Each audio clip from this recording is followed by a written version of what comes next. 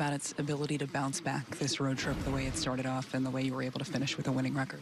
That's what this team's all about. You know, you guys talk about, the next man up mentality. It's the same thing with, a loss or anything. We just bounce back, and we just got a lot of faith in this team, and, we're never really panic when we get down. And, series like that happen throughout the year, especially, all the good teams, lose a couple.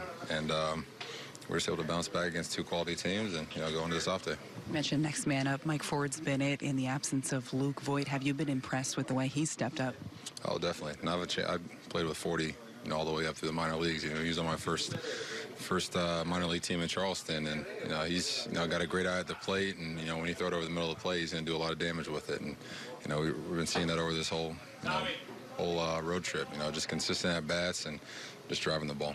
Speaking of damage, what did you think of the ball Sanchez hit in the first inning?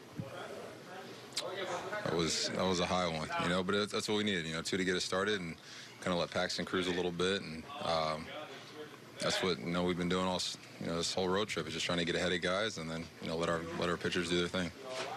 What allows you not to get frustrated when you're going through the rough stretch that you went through the early part of this month?